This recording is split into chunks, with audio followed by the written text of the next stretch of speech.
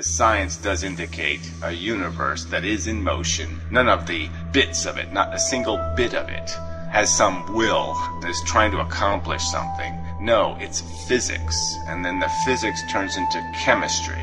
And then the chemistry can be converted into biology, a replicating cell.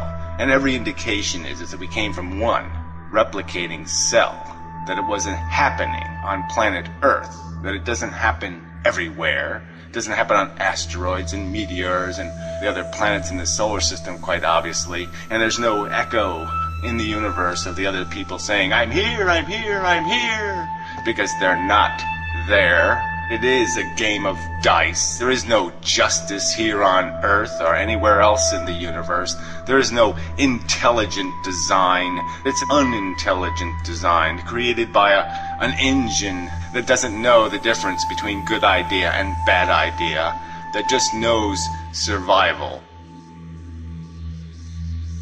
Cause and effect is determinism. That's right, that's cause and effect, contingent.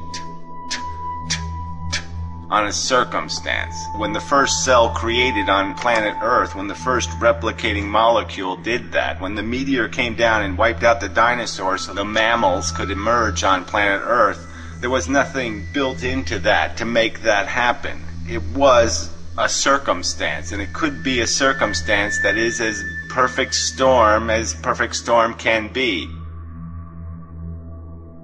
What if this chemistry, this replicating cell thing, was common? Would that somehow validate it if it came from the same universe? What if it was a common event? What if it happened all the time? Every time you put a little ball of something in space, the little crawlies would evolve on it. Maybe take a few million years, but every single time the little microbe would grow a brain, become a schemer, become a feeler, become a taker. How would that validate what we are at all? Even if it was part of the function of the universe, how would that make it mean anything? We know what its purpose is. Its purpose is gladiator wars. I mean, fuck that.